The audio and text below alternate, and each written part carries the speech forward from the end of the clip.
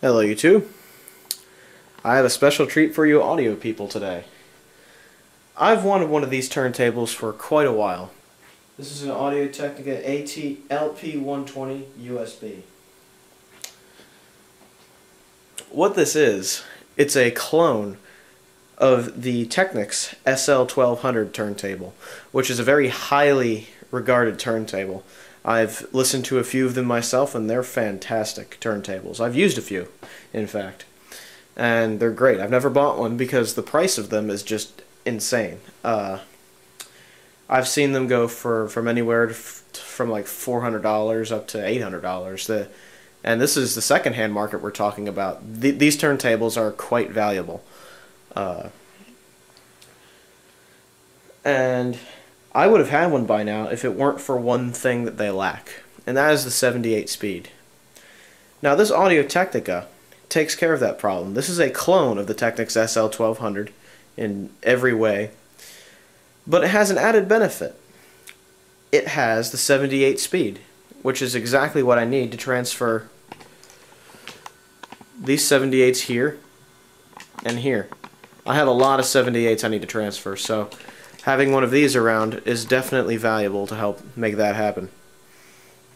So not only did I want it for that, it's also good for transferring just regular vinyl as well.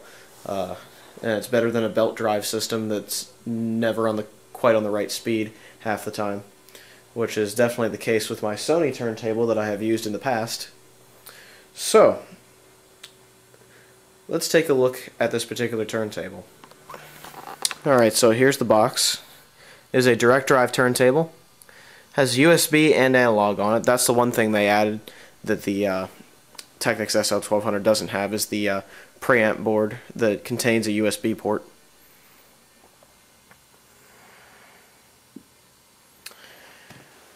And of course they have a nice fancy MacBook Pro on the front of it here with Audacity, as you can see by the waveforms there. That apple up there is actually blue. Looks like tiger to me. Wait a minute. That's GarageBand? What? Anyway. This is the model AT-LP120-USB. There was also another model of this, which is the PL120. That one I think is better because it does not have the USB in it. But you know, I'm probably going to be modifying this turntable either way, so it's probably not going to matter. There's a bunch of the marketing stuff. There's also more on the side here that's just funny looking. There's another picture of the turntable itself. They just have all this, look at that vinyl. I guess that's a leaf. There's a bunch of vinyl. Look at that guy, he's just so into his music. Seems all the marketing is the same on every single side. So, not much to say about the box. I'll turn it over. I think there's more information on the back. These are the specs of the machine. There's also some more information. Convert your LPs to digital files. Rediscover and preserve your classic LPs. Perfect for creating CDs and MP3 player files. Includes everything you need to transfer your LPs to your computer. And that's what I plan to use this turntable for, as a transfer machine. So, there you have it. The nice thing is it does come with adapters. You get a Y cable that converts 3.5mm to the RCA jacks. There's also the male version and the female version. Then there's also the USB cable, which is basically just a printer cable. And of course a CD with some software on it. Ooh, CD. Anyway, here's some more information about this particular turntable. It has USB output if you want to use that. It has Mac and PC compatible Audacity software that digitizes your LPs. I'm going to be using Adobe Audition 1.5 instead. It has a direct drive high torque motor. Selectable 33, 45, and 78 RPM speeds. Now the only speed that I see on other record players that this is missing is 16 RPM. Now so what 16 RPM is used for was mostly audiobooks and children's books back in the day, and it was on a lot of the cheap BSR record changers and other portable record players at the time. So you won't find that speed on here because this is a professional turntable that's a clone of the Technics SL-1200, and that didn't even have 16 speed, so it'd be stupid to expect that on here. But if you happen to have records that are that speed, I would advise using an older record player, one from the era, to transfer those records rather than slowing it down in software, because you won't get the same sound quality out of it. But 33, 45, and 78 are pretty safe speeds. Those are the most common records you'll find. 33s are generally albums, 45s are singles, and 78s are singles as well. Generally singles anyway. So there's some 78 records that are part of like big EPs and box sets and stuff, but that's the case with any, that you could really do that with any speed record, it just depends. Professional cast aluminum platter with slip mat, so they do give you a slip mat, which is pretty nice. Integral dual magnet phono cartridge with replacement stylus. Now, as of 2011, September 2011, they have actually started to include really nice cartridges with these. On these newer models, they have started using the AT-95E cartridge, which, from what I've seen, is a very, very nice cartridge. So, I was originally going to replace the cartridge with the Grado, but I'm going to give the Audio-Technica one a chance first and see how good it sounds. Balanced tone arm with soft damping control, and the soft damping just means when you drop the tone arm it goes down slowly so it doesn't damage the stylus or your record. Switchable built-in preamp with line level RCA output cables, so you can use it as a regular turntable in a stereo system if you want with the output cables, but I'm going to be using the RCA cables for transferring vinyl anyway. So now what I'm going to be doing is I'm going to be using the RCA output cables for transferring vinyl anyway, because I need to feed it into a particular sound card that I really like. Included cables connect to your stereo or powered speakers. Stroboscopic platter speed indicator, so it has a strobe so you can set the speed properly. Forward and reverse play, so you can do backmasking on this turntable, and I'm sure that's what a lot of people did with the Technics SL-1200 as well. It includes the turntable, obviously. It includes Audacity on a CD, a USB cable, and adapters. Now, you need USB 1.1, guys. You gotta remember that. You need CDRs for burning CDs. And you need a computer running macOS 10.1 or later, or a PC using Windows 98 and above. So you could take an old clunker, you know, Windows 98 machine you have in your attic or basement, and use it to transfer records if you wanted to. Which isn't a bad way to get use out of an old machine again. As you can see, this is the 2011 version of this. Made in China, but I assure you that these turntables are good quality despite the Chinese manufacturing process. So, let's open this and take a look at it. Alright, now here's a good look at the turntable completely assembled. Now, how I first heard about these was actually at a job I used to have. I used to work at a place where we transferred older video and audio formats like vinyl, film, tape, to the newer formats. So basically we'd do things like transfer high-8 video to DVD, or 16mm film to DVD, or transfer things like records, tapes, even DAT tapes, over to CDs. And we had one of these turntables, the older model there, that we used to transfer other records. And that older model actually sounded great. I had a few transfers of my own vinyl from working there that still sound really good. And that's with the older cartridge that was not the highly regarded one that this one is. So that's pretty impressive in my book. And it operates just like a Technics SL-1200 does.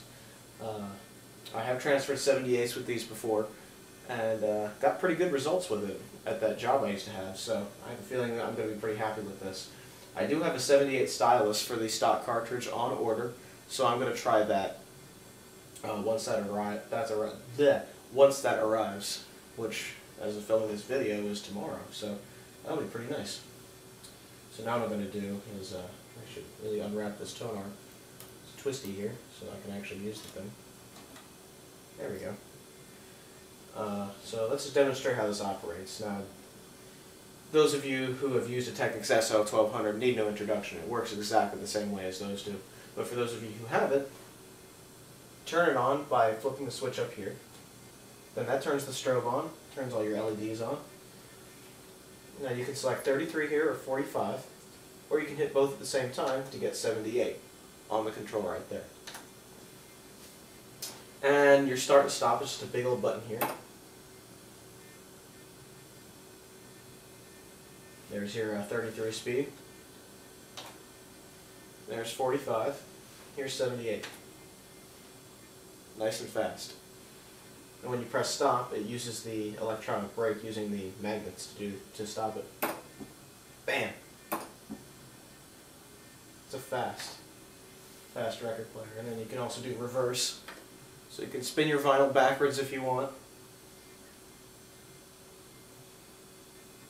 Which is good if you like backmasking, because, you know, some people liked to do that back in the day, except they would turn the record backwards with their finger instead of using a turntable that could do it for them.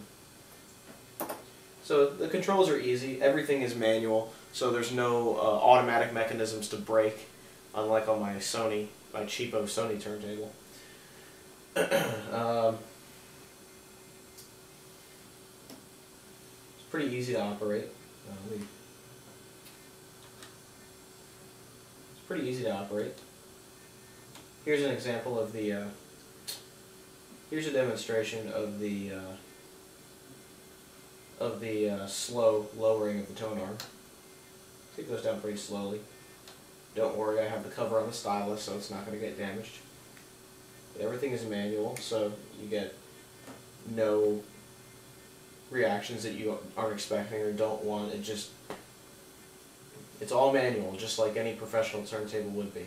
And there you have it. As far as USB turntables, this is probably the best one you can get, especially for the price. There you have it. That is the Audio-Technica AT-LP120-USB, the new turntable I'll be using for transferring vinyl to digital formats. I'm going to give the built-in preamp a test to see how I like it. If it's good enough for me, I'll use it. If it's not, I'll probably make a video of modifying this turntable as well to bypass the preamp. It's pretty easy to do, but I figure I should just make a video of it just to show you guys what it's all about.